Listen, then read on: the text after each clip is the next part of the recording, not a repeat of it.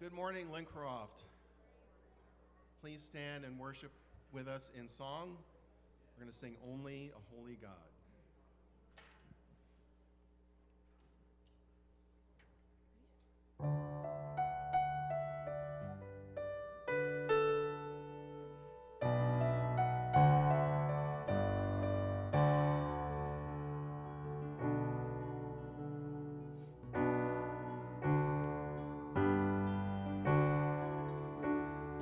Who else commands all the hosts of heaven? Who else can make every king bow down? Who else can whisper and darkness trembles? Only a holy God. What other beauty demands such praises? What other splendor outshines the sun? What other majesty rules with justice? Only a holy God. Come and behold him, the one and the only. Cry out, sing holy, forever a holy God. Come and worship the holy God.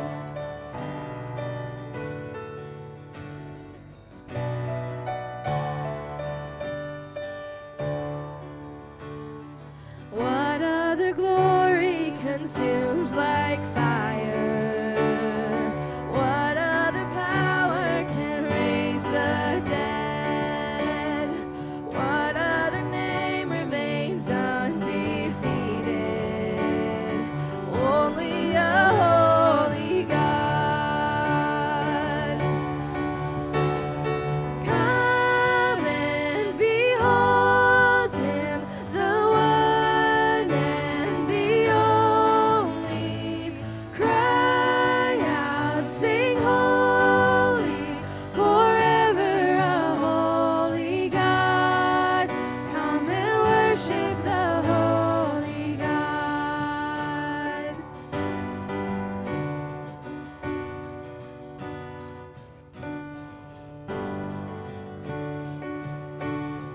Who else could rescue me from my failing? Who else would offer his only son? Who else invites me to call him Father? Only a holy God. Only my holy God. Come and behold him, the one and the only. Cry out, sing holy, forever a holy God. Come and worship the holy God. Come and behold him, the one and the only. Cry out, sing holy, forever a holy God. Come and worship the holy God.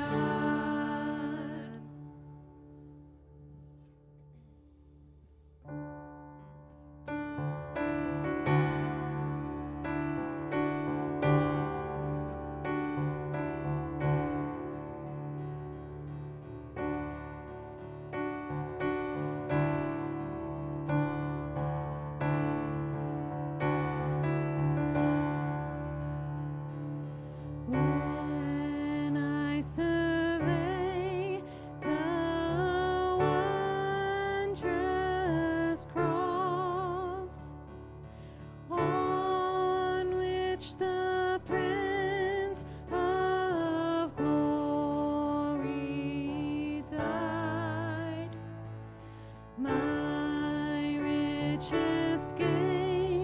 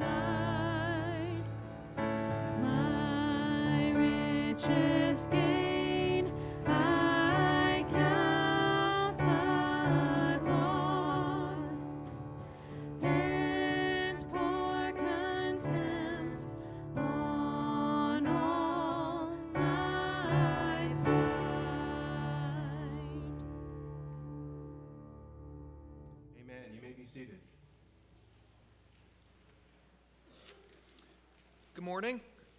My name is Chris. I'm one of the pastors here at LBC. We are transformed by the gospel to be rooted in Christ, connected in community, and engaged in mission. We're very glad that you're with us this morning.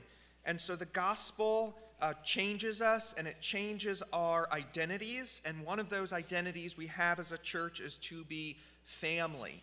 And one of the things that we work hard to do here is try to break down the generational divides that can be so prevalent in our culture today. And a couple of weeks ago, we had the Connect 55 ministry, which is for adults 55 and older, go bowling with our college students.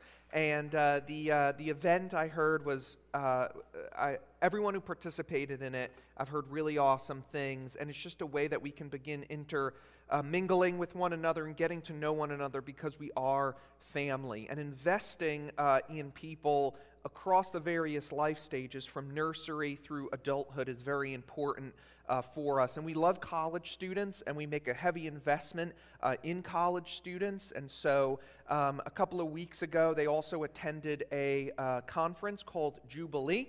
And so we're just going to give a short recap video of that experience for them, and then Megan Salas, who's on staff here at the church for campus ministry, will also give a short testimonial about that experience.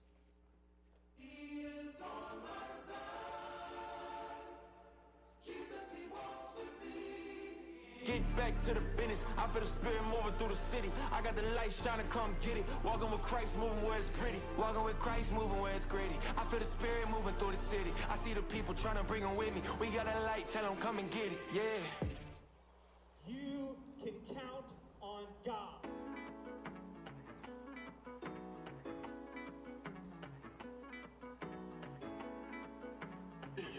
To see if you will have a fleshly response to it versus a spiritual response. See you spinning, restless, toiling through the haze of a broken life, searching for the keys, the meaning in the spiral of truthful lies. Stop.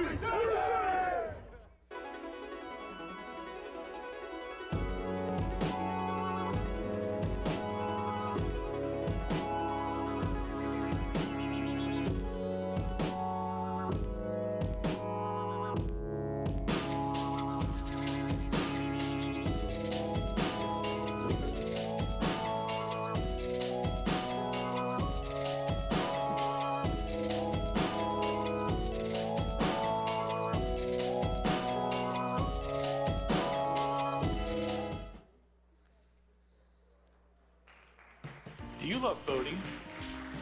Well, Freedom Boat Club makes...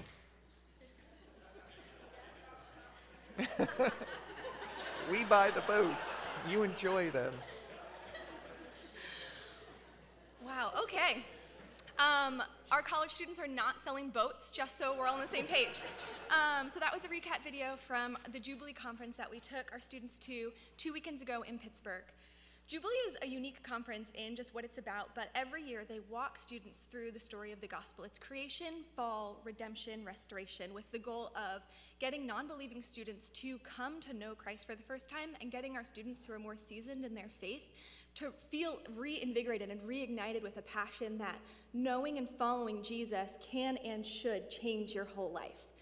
So for our students specifically, it was a really unique weekend. We had a lot of first-time new to Brookdale, new to our crew ministry students who, while Dan would be walking down the hallway on campus, he would say, "Hey, you should come to Jubilee." And they would say, "Okay," and then they did. And that's never really happened before. So that was super exciting for us to experience, for us to bring them along and watch them kind of see this big conference, this exciting worship, this new style of teaching for the first time. But more than that, it was a place and a time where our students got to love and know one another more deeply, which is really important to us. In our ministry, we strive to have our students be more than just people who come together in a space. We want them to be friends, and we want them to be family.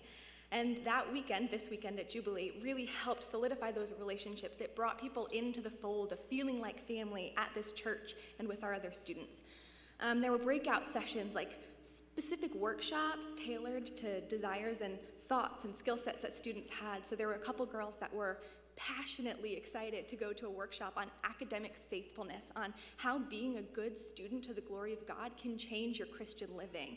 There were workshops that a couple of our students got to go to on psychology, so as they major in psychology and contemplate how to be a faithful biblical counselor in their future, there were professionals speaking to them from Scripture and giving them wisdom and guidance on how to do that.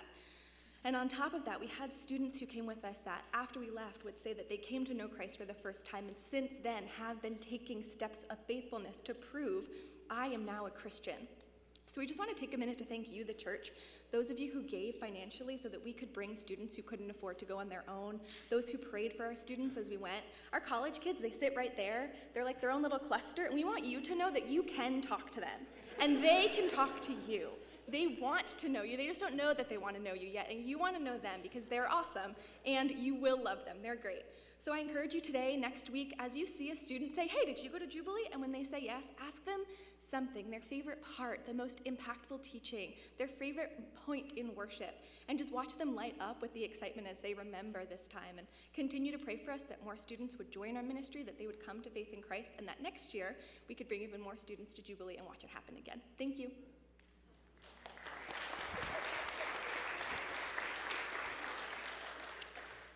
All right, we got a couple more things. So we got an Easter egg hunt coming up April 1st, and we've been sending out a lot of mailers for this. We're trying to hit up every home in Lincroft to let them know about it. And so we're already starting to get some pre-registrations back from the community. You don't have to pre-register to come, you could just show up. But that's been exciting because there's people, I don't know who they are, and they're signing up for this thing. And so we're excited about that, to get the word out and to connect with our community. So I need some help, though. I need some help in some specific areas. Number one, if you have the gift of evangelism, or maybe just the gift of gab, I would love to connect with you. So you could just be a floater at this event, because part of it is just connecting, welcoming, and talking to people that we don't know and making them feel welcome. So I could use some good gabbers. So if you're interested in that, come talk to me. Also, we have a couple go-to photographers in this church, but I kind of want to give them a break. And so if you have some passion or gifting or experience with photography and would like to walk around and snap good pictures at this event, again, please come talk to me. I would love to connect with you. And right now, though, the biggest way that you can help this event is help me get the word out. We're putting stuff out on social media. We're posting posters in Lincroft businesses. We're sending mailers, but nothing beats a personal invite.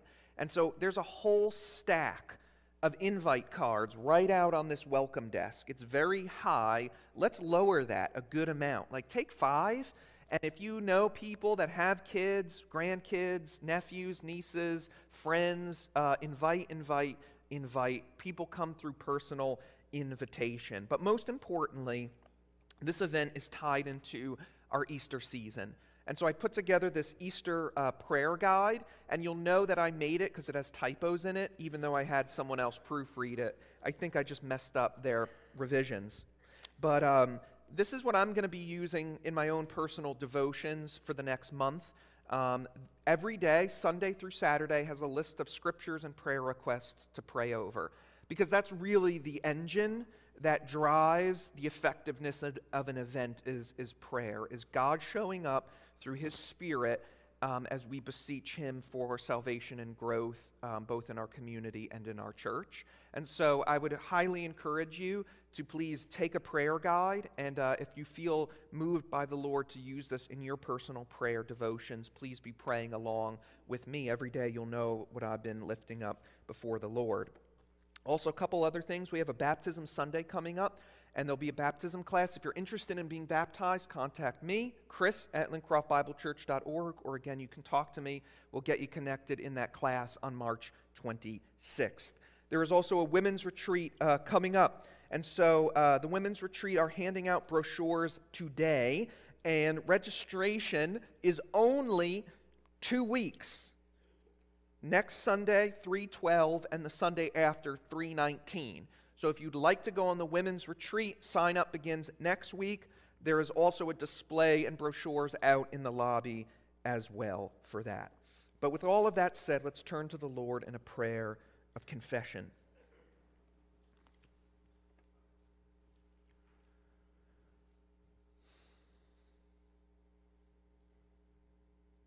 Heavenly Father, you are a holy God.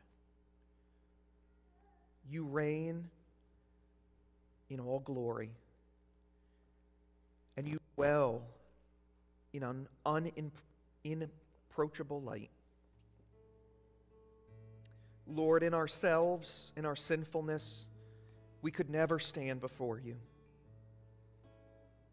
And we are thankful, Lord, that in Christ, though, he has made a way for us so that we can enter in and we can enjoy the blessing of knowing you. And yet, Lord, even for those of us who do know you, we still see the remnants of our flesh, of our sinful nature, afflicting us here on this earth. And so we just take a moment of silence, Lord, to confess our sins before you.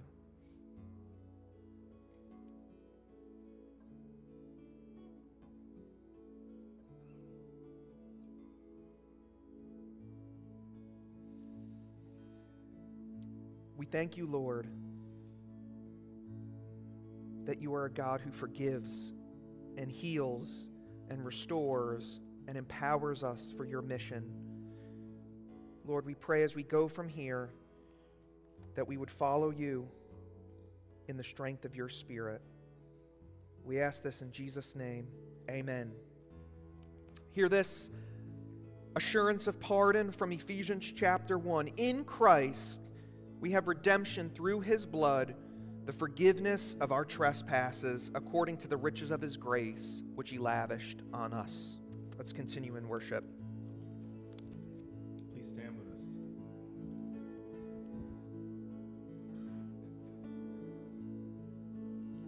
Man of sorrows, Lamb of God, by his own betrayed, the sin of man and the wrath of God has been on Jesus' slain. Come on, help me out a little bit. Silent as he stood accused, beaten, mocked, and scorned, bowing to the Father's will, he took a crown of thorns. Oh, that rugged cross, my salvation, where your love poured out over me. Now my soul cries out, hallelujah,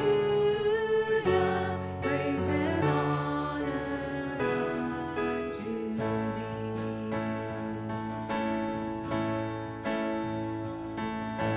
Sons of heaven, God's own Son, to purchase and redeem, and reconcile the very ones who nailed him to that tree.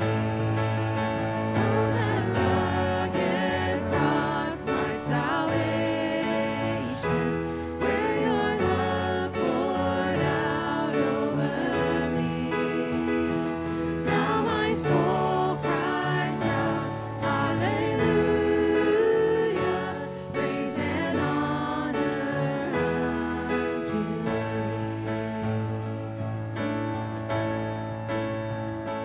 Now my debt is paid, it is paid in full by the precious blood that my Jesus filled. Now the curse of sin has no hold on me, whom the Son sets free, oh, is free indeed. Now my debt is paid, it is paid in full by the precious blood that my Jesus filled. Now the curse of sin has no hold on me, whom the Son sets free,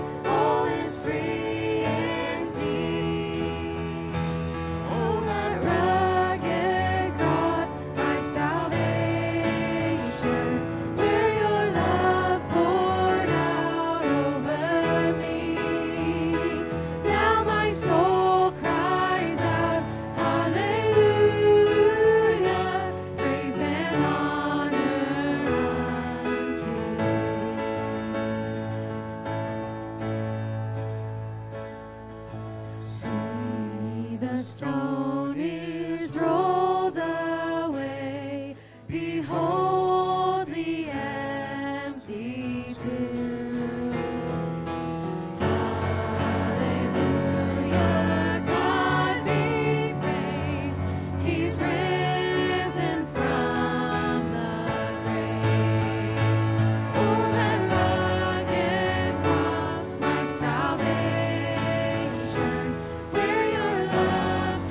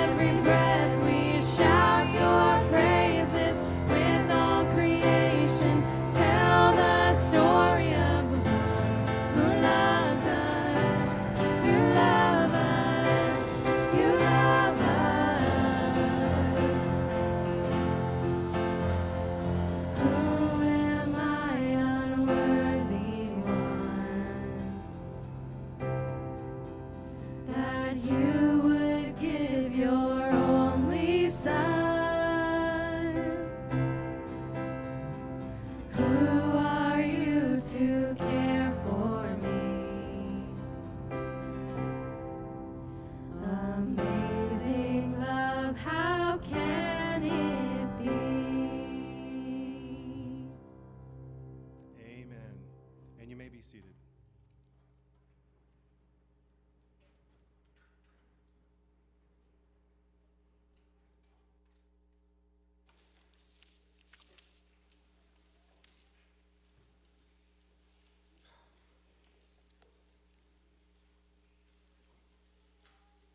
Good morning, church. Good Chungzili's here. Good morning, church.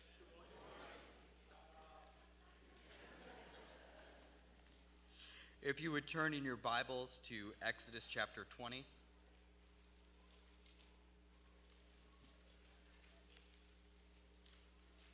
We will be reading it one last time as we close out this sermon series. So we'll read and then we will pray. Exodus chapter 20, verses 1 through 21. And God spoke all these words, saying, I am the Lord your God, who brought you out of the land of Egypt, out of the house of slavery. You shall have no other gods before me. You shall not make for yourself a carved image or any likeness of anything that is in heaven above, or that is in the earth beneath, or that is in the water under the earth.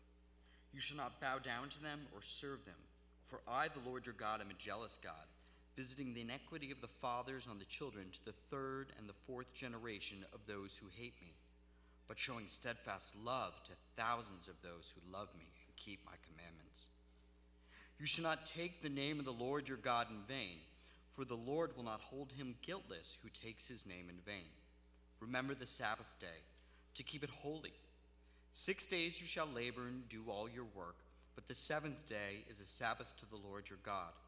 On it you shall not do any work, you or your son or your daughter, your male servant or your female servant, or your livestock, or the sojourner who is within your gates. For in 6 days the Lord made heaven and earth, the sea and all that is in them, and rested on the seventh day. Therefore the Lord blessed the Sabbath day and made it holy.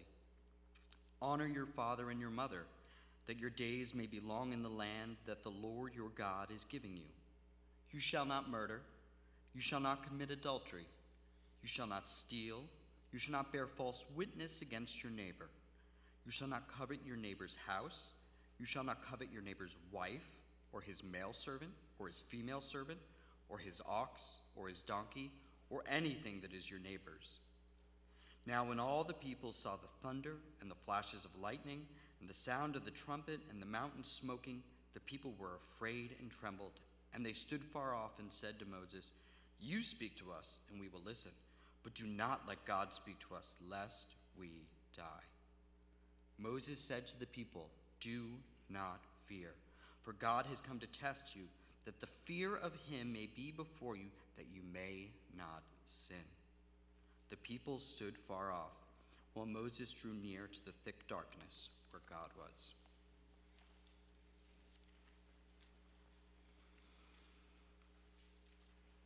Father God, we so often find ourselves in this posture that we want to stand far off, that we think that we need some intermediary because we are not good enough or we are fearful of you, Lord.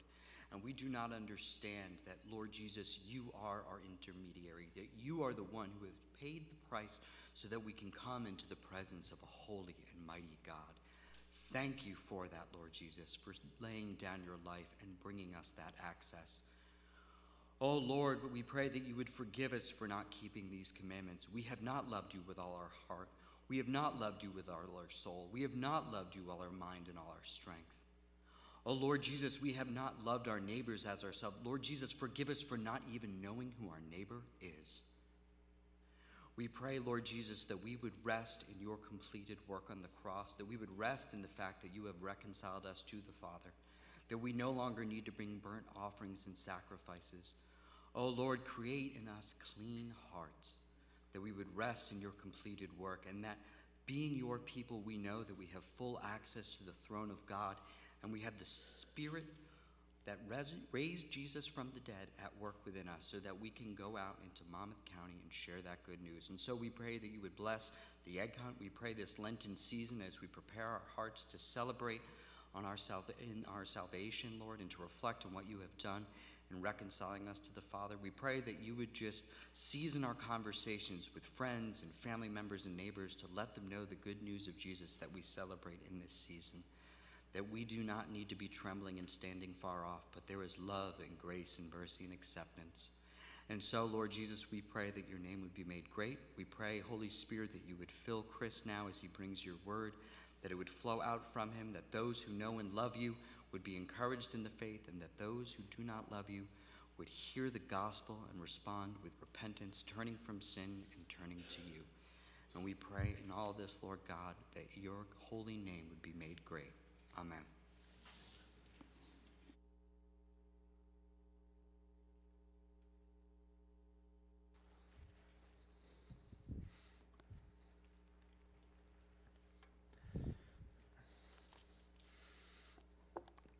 I don't know about you, but I love a good training montage, right, in a movie. So inspiring. One of my favorites is from the football movie Remember the Titans. Like, we're going to change the way we block, change the way we tackle. We are changed. Yes. One of my favorite recent ones is from the boxing movie Creed 2, where the main character goes out to the desert and he's just beating the sand with a sledgehammer. Like, that just looks like a great workout. And so, but even if we're never traveling to Arizona for training for a prize fight, we all recognize, as I heard one author point this out recently, we all recognize that in order to accomplish great things, we need to deny ourselves and discipline ourselves for a greater purpose. We all recognize that if we really want to move forward in life, that we have to not be entangled with certain things which will just hold us back. And so in some sense, when we set a goal for ourselves, or we want to be able to move forward in life, we will often come up with some principles or some guiding, rules to help us achieve that goal. So it might be, studying 8 hours a day, or not eating sugar, or whatever it might be to help us get to where we want to go. We sometimes, in an essence, come up with like a 10 guiding principles for us to achieve success, or even maybe like a 10 commandments for ourselves of saying, to where I want to go, I'm going to do these things, follow these things, or avoid these other things so I can get there. I don't think self-denial or discipline or even following rules is that foreign to us oftentimes. And yet, while we may have like our internal, 10 commandments or 10 rules for success that we keep for ourselves, why is it so hard to keep the actual 10 commandments? How come when we come to God's word and we see what God is saying here in these 10 commandments, sometimes we just find them backwards and oppressive and repressive to ourselves, that we don't really want to follow them? Why would that be? Because we want to come up with rules for ourselves, but why don't we want to follow the actual 10 commandments? And I think one of the reasons why is because these commandments are imposed from a higher authority than our own self-reflection. Oftentimes the rules that we make for ourselves, we make for ourselves. We reflect on our life, and they come from within, and they cater to our preferences and our goals and what fits for us, we think. But God's word doesn't come from a merely human authority. It comes from God's divine holy word. It's imposed. God stands above us as our creator, and as the creator, he has the right over his creation, you and me, to tell us that this is the path of the good life. This is a reflection of what good living actually is, and yet we just chafe under that authority. Not many people really, deep down inside, like being told what to do. And so these commandments are imposed on us, and we can chafe under that authority. But also the function of the 10 commandments is to expose our sin. And the fact that these commandments don't only regulate outward behavior, but the very motives of our heart, that if we even lust after a woman, it's like committing adultery. If we have hate or harbor anger in our heart towards someone, it is like we have murdered them. That if we are not being generous and giving to those who have need, it is like stealing from them. If we are not honoring the reputation of others and upholding the most charitable way of talking about them, it is like bearing false witness against them. And so when we see these commandments and see that they call us that we should have no other gods before the Lord, we see that we have put something at the very center of our life that is not God, and we're found exposed and wanting. And then being exposed, we often find ourselves in the situation like the people of Israel would be, because they have heard this word and they have been found wanting, and then God draws near to them on the mountain. And it's on fire. Have you ever seen a mountain that's on fire? That's also shrouded in darkness? That's the image that is being portrayed here. It says in verse 18, all the people perceived the thunder and the lightning flashes and the sound of the trumpet, and the mountain was smoking. And when the people saw it, they trembled and stood at a distance. God is the creator. And it says back in Genesis chapter 1 that God spoke and everything exploded into existence. And as the creator, he is the one who created us, made us, and therefore we owe ourselves and our lives to him. You know, God is not a God to really be trifled with as if he can be bought off or appeased through our mere actions, or as if he's irrelevant to life. So he comes down in his presence here with thunder and lightning and a mountain that's on fire and enshrouded in darkness, because he's the majestic King of all.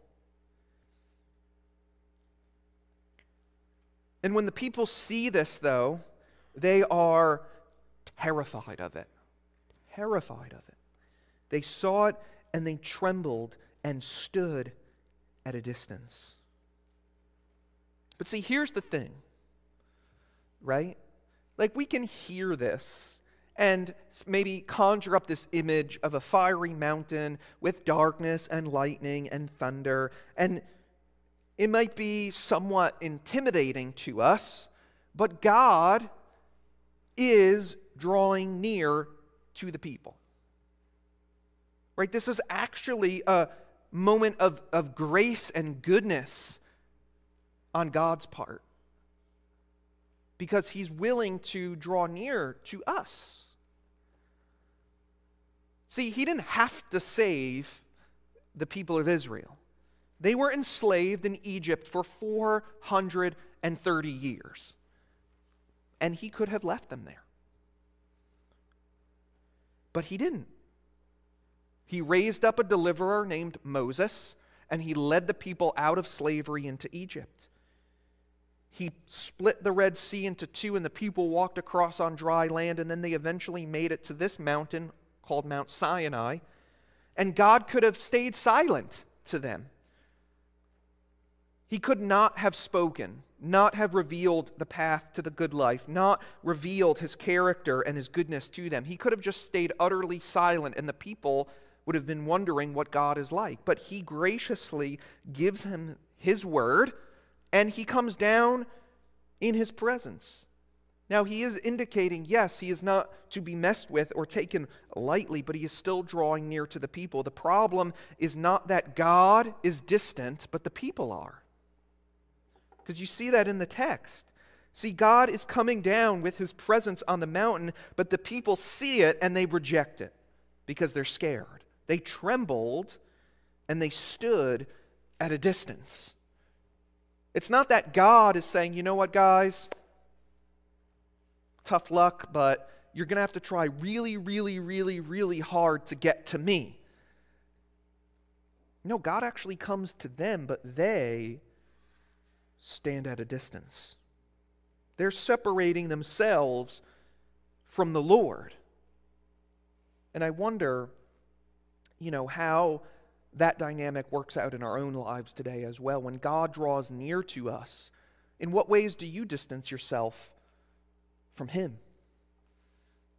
In what ways do you see God beginning to work in your life, that He begins pointing out, like the Ten Commandments did, things that aren't quite in line with His will and His character and how you should be living? How do you hear His word, and then begin backing away from that and saying, you know what, I think I'm just gonna go over here for a minute.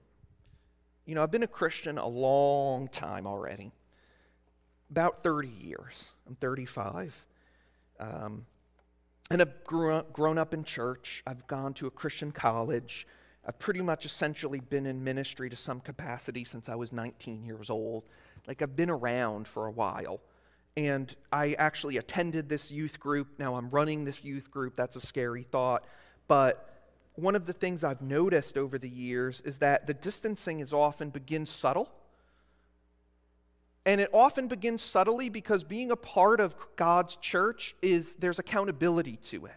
And there's accountability here, where we desire to follow God and His ways, but when I've seen that people start being convicted of their sin, or God's presence is showing up, that there can be this subtle distancing where it's like, yeah, I came every week, now I come every 3 weeks, then every 2 weeks, then 1 week, then every couple of months. And look, I get it. You get sick, there's vacations. I'm not even here every Sunday because of that. But that's totally different than distancing yourself from the Lord and from the people of God. It's oftentimes when we want to go our own way that we begin distancing ourselves from the Christian community, because light and darkness are not compatible with one another.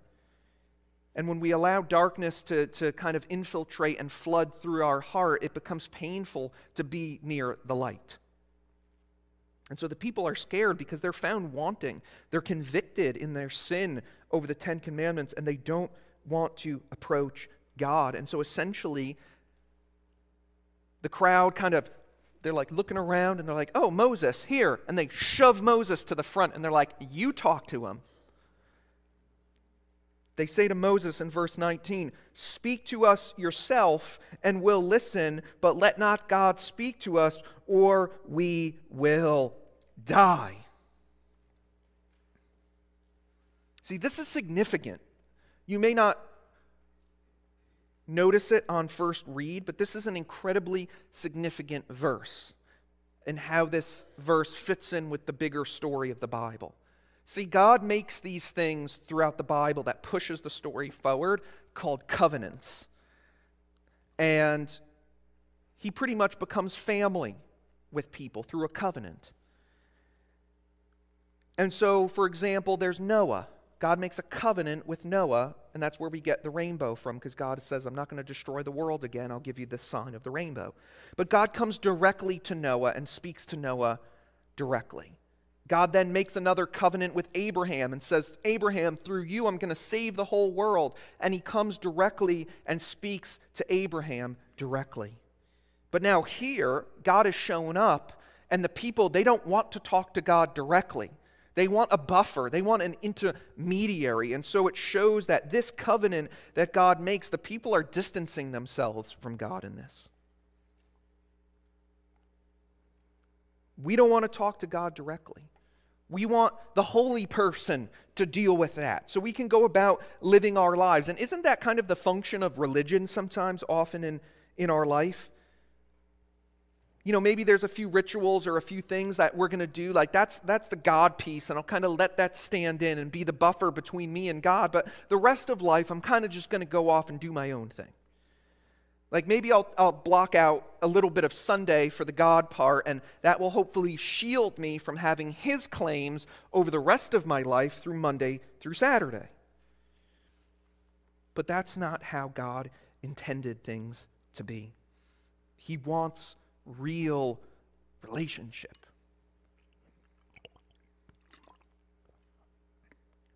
And so Moses explains what God is up to here. He's saying to the people, don't be afraid. For God has come in order to test you and in order that the fear of him may remain with you so that you may not sin. I want to draw a distinction here in this text. It's maybe a little bit artificial, but I think maybe it could be a helpful remembering point, way to remember stuff. There's a difference between being afraid and the fear of God. There's a difference between being afraid and the fear of God. The fear of God, when Moses says here that the fear of God may remain with you so that you may not sin, it's talking about a reverential worship, a reflecting on the awesomeness and the sovereignty and the holiness of God, bowing down before him in worship. And what Moses is saying is, if you have this relationship of worship with God first, that will shape your life and keep you from sin. See, it's relationship first and rules second, but we often get it backwards. But he's saying the fear of you, like if you're coming before the Lord in reverential worship, reflecting his holiness and his righteousness and his goodness, reflecting that back to him, it will change your life. It will keep you from these things which will destroy yourself and destroy others and destroy this relationship that you have with God, with sin. That's the fear of God.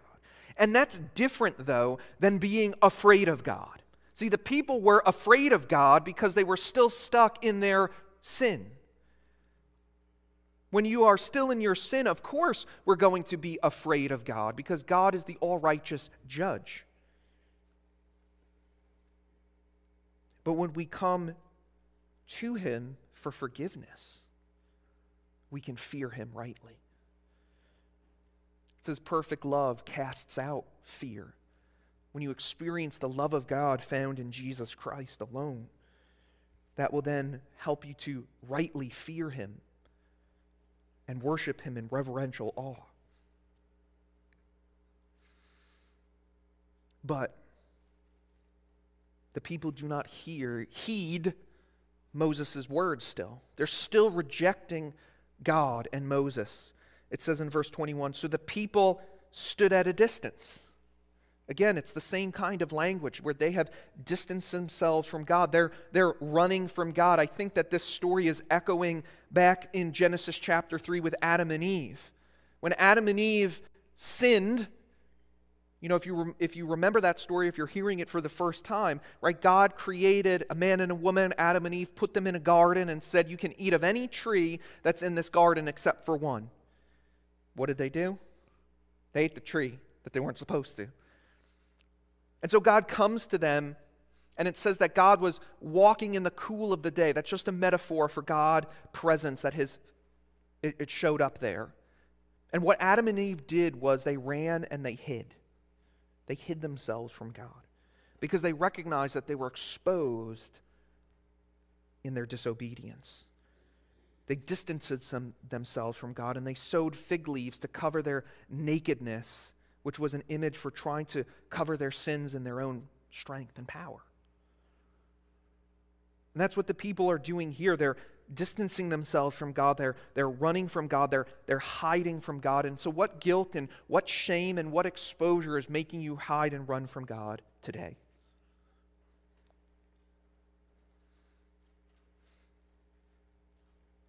And so the people, they don't want to approach God, so Moses goes instead, and it says that he approached the thick darkness where God was. So Moses is now the mediator, right? They want a buffer. They want a holy man to go between them and God so they don't have to. And so Moses goes into the thick cloud to meet with God. But that doesn't solve their problem. Why?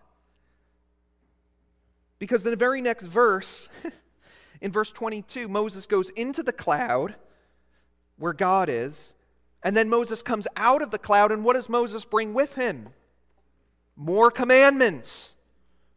More ways that the people would fail. It says in verse 22, then the Lord said to Moses, thus you shall say to the sons of Israel, you yourselves have seen that I have spoken to you from heaven. You shall make no other gods besides me, gods of silver or gold, etc., etc., etc. And actually, These commandments then that Moses comes out with, it goes on 21, 22, 23, like 3 more chapters of commandments. It doesn't really fix their problem. So what the people need is a new and better Moses. Because Moses was just a man like them. And all he came back with was more commandments that would lead to more exposure of the ways they failed. But what they needed is someone to go into the darkness and return with forgiveness. And that's what Jesus has done for us. That's why he came. The Bible actually explains, and I think echoes back to this passage in some ways, when Christ, he's going to the cross to die for us. Right? Jesus was born in this world in order to die. And Jesus eventually was condemned as a criminal, even though he never did anything wrong. He was unjustly accused, even though he was innocent. And he was put up on that cross. And when he was crucified between 2 criminals, one on his right and one on his left. And as he's hanging there on that cross and dying for us, it says in Luke 23:44, now it was about the 6th hour, and darkness fell over the whole land until the 9th hour, because the sun was obscured and the veil in the temple was torn in two. And Jesus, crying out with a loud voice, said, Father, into your hands I commit my spirit. And having said this, he breathed his last. So on the cross, Jesus is on a mountain. It's called the Mountain of the Skull. Golgotha was where he was crucified. And he went up that mountain, and he went into the darkness for you and for me to pay for our sins. Jesus also talks before he died that he would be baptized with fire, which meant receiving the fire of God's judgment. Remember the smoking mountain? Jesus went through the darkness. He received the fire of God, the wrath of God for sin, and he did that out of love for me and for you. He is the intermediary. He is the go-between that we need, because he was not merely a man. He was the God-man. Fully God, fully man, who went up that mountain of the cross. But now when we trust in Jesus, we actually come to a different mountain, another mountain. And the writer of the book of Hebrews reflects on these 2 mountains, Mount Sinai, where God comes in with his law, and Mount Zion, which is where he dwells. It says in Hebrews 12, you have not come to a mountain that can be touched, and to a blazing fire, and to darkness and gloom and whirlwind, and the blast of the trumpet and the sounds of the words, which sound was such that those who heard them begged that no further word be spoken. For they couldn't even bear the commandment, if a beast touches this mountain, it should be stoned to death. And so terrible was the sight that Moses himself said, I am full of fear and trembling. That is the law. That is God coming with his word of law, saying, you must obey me fully. But none of us can ever stand before him, because we are filled with sin. And so that is a terrifying sight, and we should be afraid of God if we are still in our sin. But Jesus changes everything. He changes everything. He went up that mountain of the cross. He went into the darkness. He took the flame of the Lord for our sin. And now it says in Christ in Hebrews 12:22, but you have come to Mount Zion, to the city of the living God, the heavenly Jerusalem, and to myriads of angels, to the general assembly and the church of the firstborn who are enrolled in heaven, and to God the judge of all, and the spirits of all the righteous made perfect. And you have come to Jesus, the mediator of a new covenant, to the sprinkled blood, which speaks better than the blood of Abel.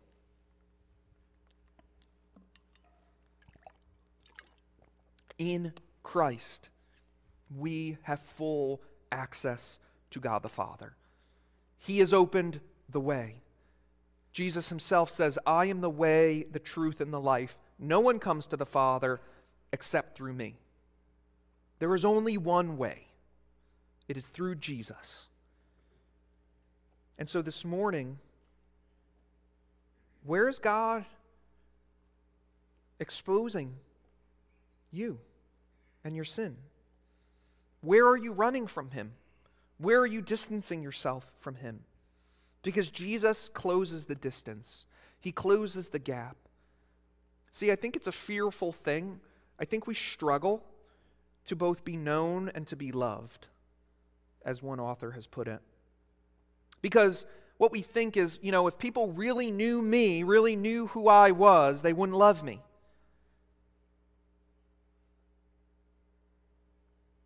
And we argue the other way, well, in order to be loved, and maybe I can receive love, but I can't be fully known.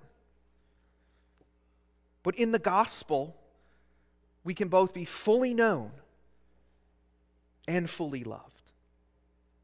God sees the very depths of our heart, the very depths of our darkness, but Jesus went there. He went there for you and for me. And so whatever darkness is in your life, Jesus is there for you, and he will heal it, and he will bring his light to it. Turn to him. And this is a call for all of us. For those of you who maybe have not come to Christ yet, this is a call for you to come and turn from your sin this morning and turn to him. But even for those of us who've been a Christian for 30 years, there's always more darkness to turn over to the Lord. Because we're not home yet. We're not perfect yet.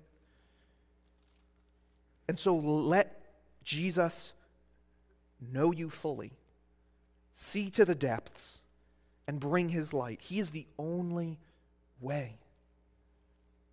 And he went to that cross for you. And one of the amazing privileges that we have now as the people of God is that we have come to this heavenly Zion, to this other mountain, this dwelling place of God. Even though we are here on the earth in our bodies, with our relationship with God, we have access to God the Father.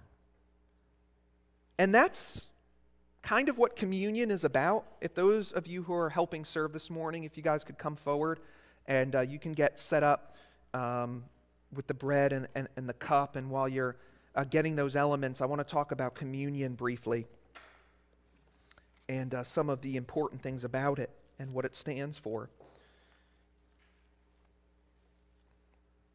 Communion, as the name implies, is a way of communing or being with Jesus.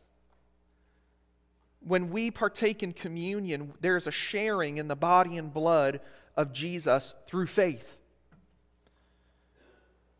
In a sense, it's not as if we bring Jesus' body down here to earth, but it is as if by the Holy Spirit he raises us up to the heavenly Jerusalem to dine and banquet with him. How that all works, I don't know. It's a God thing. It's a mystery. It's a beautiful thing.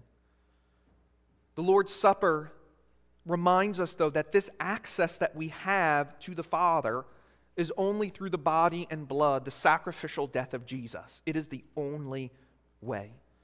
That's what these elements stand for. The bread stands for Jesus' broken body on the cross, and the cup stands for the shed blood of the new covenant, this new relationship. And in this new covenant, it says that God will be speaking to us, in a sense, face to face.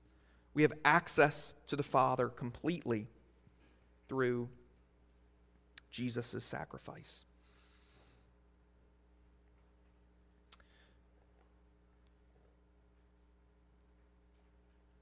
And so, when we come to communion, we come in the fear of him, reverential awe.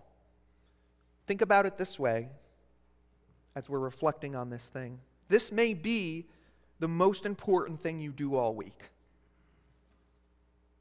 because it is a place where together as the family of God, through faith, that we commune with Christ.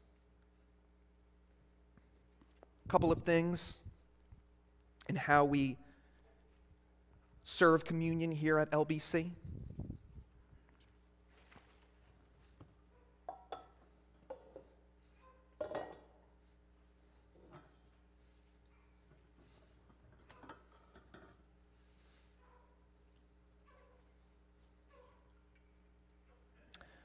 Please exit your pew to the left after I pray.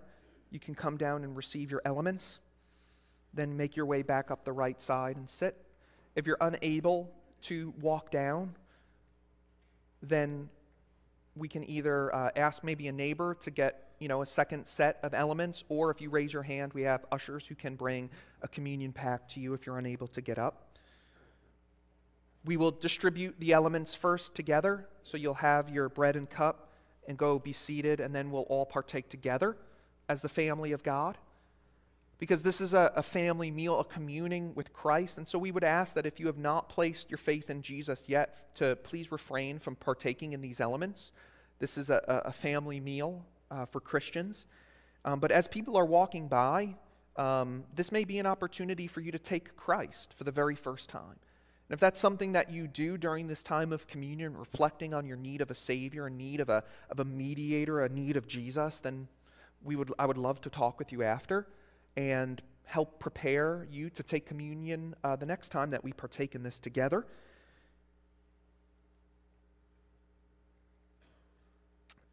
And so, in this, we have a remembrance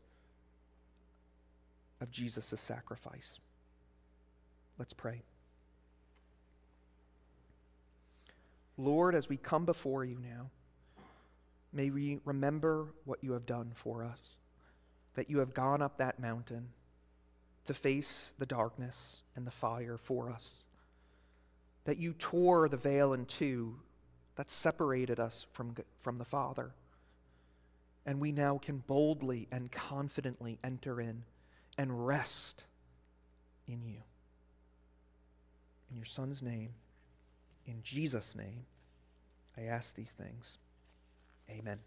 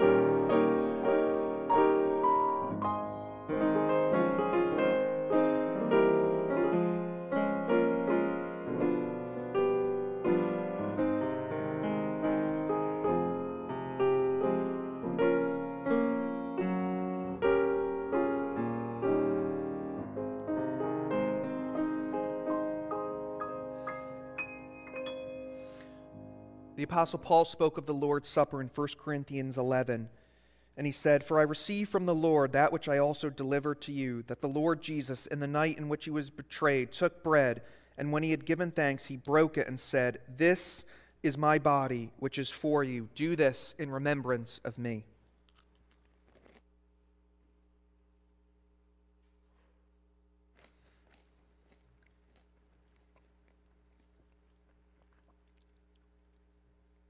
In the same way, he took the cup also after supper, saying, "This cup is the new covenant in my blood. Do this as often as you drink it in remembrance of me.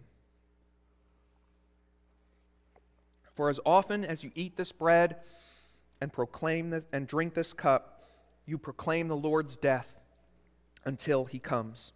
Let's pray. Heavenly Father, this proclamation of the gospel through song, through word, and through communion today, Lord, may it not return void, because we claim the promise that your word never returns void. It accomplishes all that it sets out to do. Lord, so we pray that this may be the day of salvation for some, and the day of encouragement, the word that we need to hear to keep pressing on and following you. And I ask this in Jesus' name, thankful for his sacrifice. In his name, amen. Please stand and sing with us, "I Stand Amazed." I guess you can't sing "I Stand Amazed" sitting down, can you?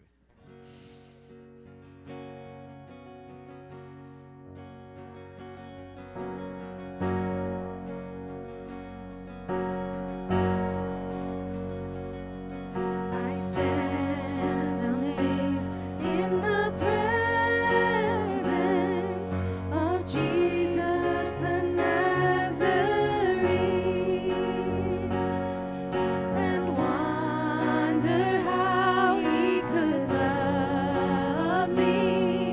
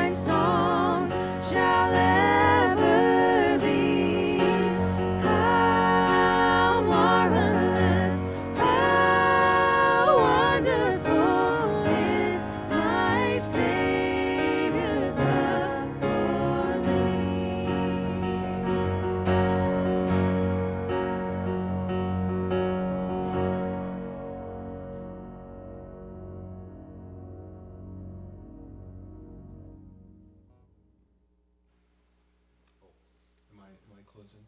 Oh, I'm sorry. You want it?